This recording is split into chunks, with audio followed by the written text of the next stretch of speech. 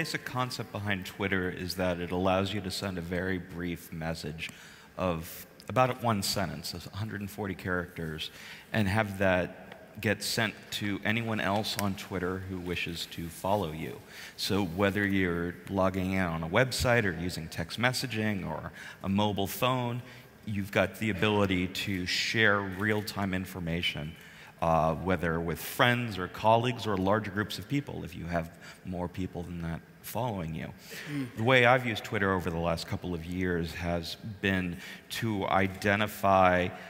who are the major actors in different revolutions and protests, particularly in North Africa and the Middle East, and identifying those who are active online as part of organizing their protests and revolutions, as well as documenting them.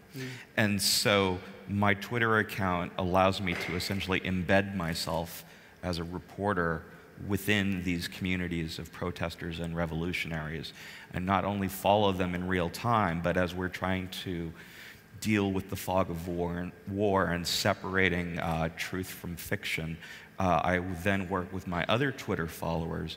who have a whole range of subject matter expertise that they apply to helping me research the claims that people are making in real time. And so when there's breaking news, for example, during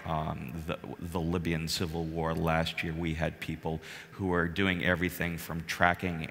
airplane routes and shipping lanes to looking at timestamps on videos to see if they matched celestial patterns in the skies from what they could see where the sun was at that particular moment. So your followers are actually helping you with research, with the journalistic work. Right, they basically do a forensic archaeology of real-time information.